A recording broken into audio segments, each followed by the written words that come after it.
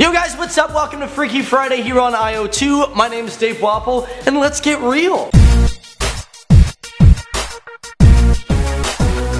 So before we jump into this video, guys, you know what, we ask questions, and in my last video, I asked you guys, where was the last place you vacationed, and tell me all about it. You guys had some pretty good responses, I'll be real. For me, I went to Boston, that was my favorite vacation. But for this video, considering it's Freaky Friday, I like to get into the supernatural of things. I want to know, do you believe in the supernatural? And have you also experienced it? Yeah. So yeah, we're talking about Charlie. It's that new trend that everybody's going crazy about. I told you! It's fake! Charlie, are you... What the f... Charlie, have you ever killed anybody? Yo, I'm leaving. Please keep going. I'm freaking leaving.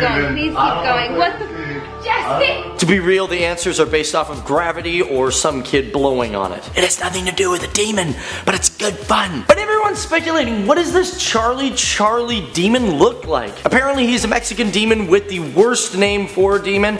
I feel like he must be like the Rudolph of the reindeers of demons. He's just been kicked out and given the worst name. Now some people have said they've seen the demon and he rocks a sombrero. Wow, he's a Mexican demon. I didn't know you could be supernatural and racist. So speaking of spooks, let's move on to the Wiccan culture. Aaron the Wizard recently passed away. I don't even know who this guy was, but his name was Ian Wilson. Now he passed away at the age of 62 and his final wish was to have a Wiccan funeral. So that's right, man. Over 100 people showed up dressed as witches and all that jazz because this guy used to be really respected in the Wiccan universe or world or culture. But here's my question for you. Have you guys ever had false recognition? That's right, where you see the face of a dead relative, lover, or friend in the face of other people. Richard Norris recently went under the knife in a very famous operation. In 1997, Norris blew his face off with a shotgun and he looked like this. But it's been years later and this guy got the world's first face transplant. Rebecca Eversano and her family donated Joshua's face after he died in a car accident. In 2012, he went into a surgery that included 150 doctors and 36 hours of manpower. But since the surgery, now him and Rebecca have finally met. And Rebecca was freaking blown away, man, by she's like, whoa, this looks exactly like my brother. Anyways, guys, thanks for watching. That's me here at IO2. It's been freaky, it's been Friday,